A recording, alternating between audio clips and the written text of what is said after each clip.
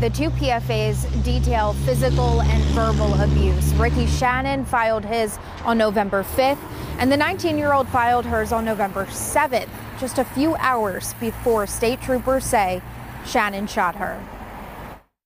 Getting served can act as an accelerant functionally. Shannon and the 19-year-old girl were granted temporary PFAs and were not allowed to have any contact.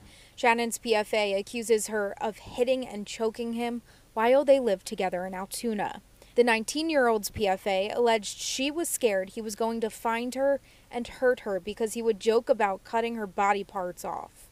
But her PFA never mentioned any firearms. State police say Shannon had a license to carry and legally purchase guns in the past.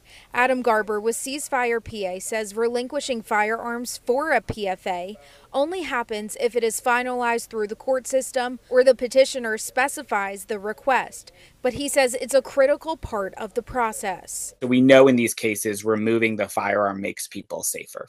According to the Pennsylvania Coalition Against Domestic Violence, in the state, 119 victims died from DV incidents last year. 92 of them were shot. It's one of the reasons we've been advocating for extreme risk protection orders, which is a separate process that we don't have in Pennsylvania.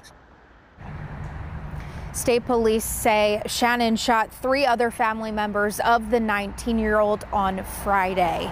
And a family friend, I did talk to them earlier today. They tell me that 2 of those family members are still recovering tonight. In Lancaster County, Sarah Metz, WGAL News 8.